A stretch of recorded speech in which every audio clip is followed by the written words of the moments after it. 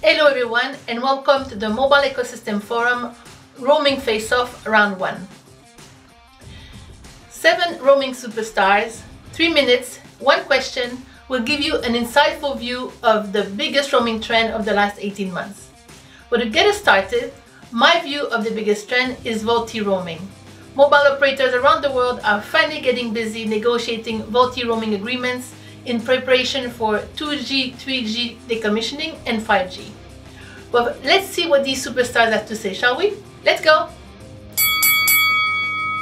What has been the biggest roaming trend in the last 18 months? That was clearly COVID-19.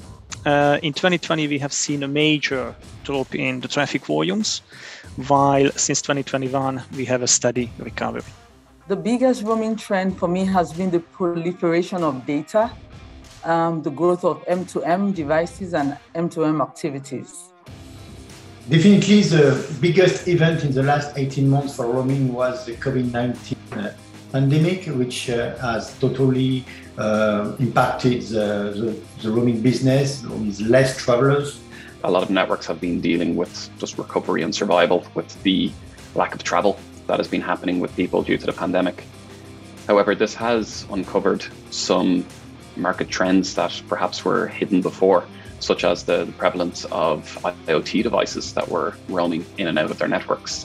The travel restrictions due to the pandemic, so we had to be flexible in adapting our offers and travel patterns to new reality, and that was quite successful.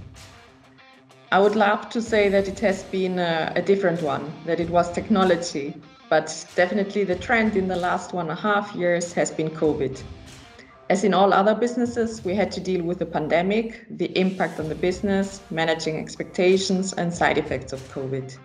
5G, VoLTE roaming, IoT and M2M, those are usually, let's say, the trends that hit our industry for the past few months.